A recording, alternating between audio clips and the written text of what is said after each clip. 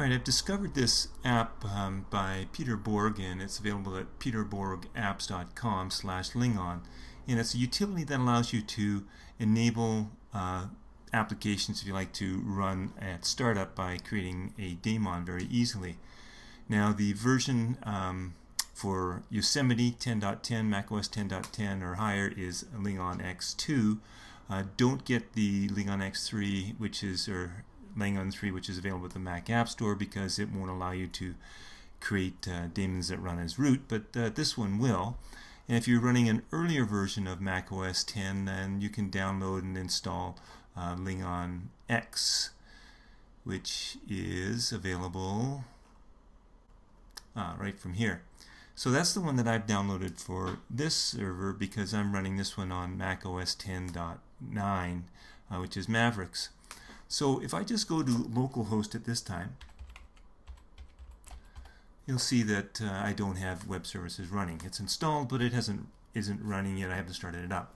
So I'm going to launch the Lingon app, and I'm going to create a new daemon that I'm going to say that I want it to start as root, and I'll call it FCWS start.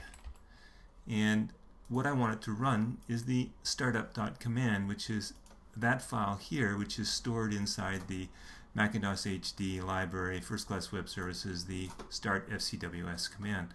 So I'll just click on open, and I'm telling it that I want to launch at system startup and when saving. So I'm saving it now, so I'm just going to click on save, enter my admin password, and install the helper. So if this works, I should now be able to go back to localhost, hit enter, and of course now I'm logged in, or sorry, at least now the web services has started. To prove that it works on startup, let me just restart. Actually, let me do one other thing just to prove it. FCWSCTL stop.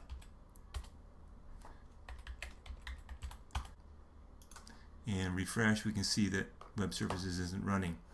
So I'll exit Chrome, and I will exit Terminal, and I'm going to restart this computer.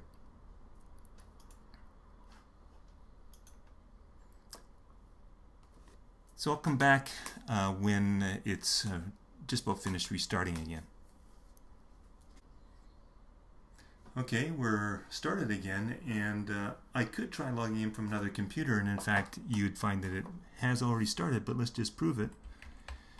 It started even before I've logged in, so it's not a login item. It starts when the system starts. And if I open up a browser and just go to localhost,